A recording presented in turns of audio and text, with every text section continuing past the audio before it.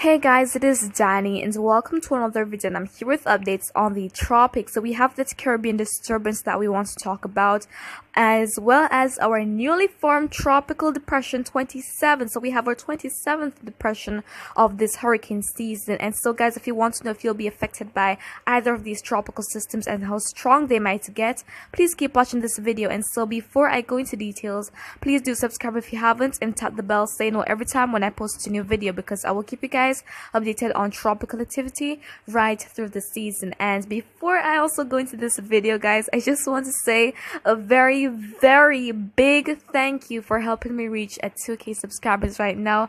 I really appreciate it, and I've been very excited about it if you have been seeing my Instagram story on my personal account. And I just want to thank you guys so much. I really appreciate it, and I will continue doing what I love and also keeping you guys informed. And so now let's go into details with these.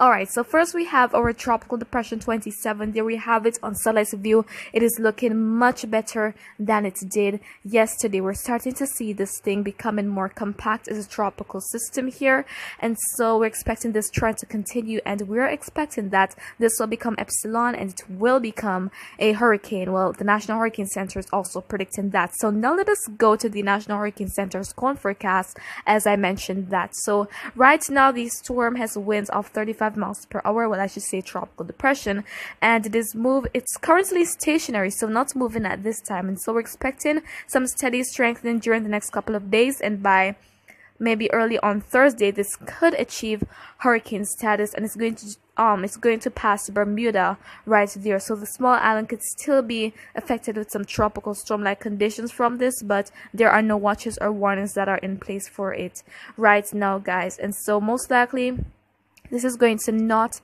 be a threat to the US. So if you're in the US, you're in the clear, well, as of now, because anything can happen. Will that continue up to the northwest, or will it turn up to the north and then go out to the east? We'll look at what the models are showing very soon. So now let us look at what the expected intensity is for this based on what models are showing. And so there we have it. So we have all of our models at this time agreeing that this will become a tropical storm.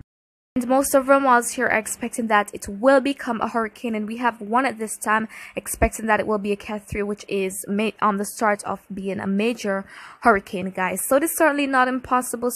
We see these storms being out there in the open Atlantic, these fish storms we call them, and they eventually just, strengthen and fortunately not being threats to land. And with the potential path of it is going to be, most of our models here agree that it will be moving to the northwest and then eventually making a turn up to the northeast. And as I said, if you're in Bermuda, you could be affected by this potential tropical system, so you really want to be cautious. And now let's take a look at that Caribbean disturbance. So there have been a lot of changes with this in terms of whether it will develop and where it might be affected. But based on what the National Hurricane Center is saying, it is possible that we could see some development in the northwestern Caribbean by the latter part of this week. And so most likely maybe Jamaica won't be affected, and maybe Central America could be in for some very heavy rainfall, some gusty winds from this. But again, tropical development is not guaranteed, but if it does develop, it will acquire the name Zeta, which is the next name on the list to be used for tropical cyclones this year. And also we're on the way to beating 2005 to be the next record holder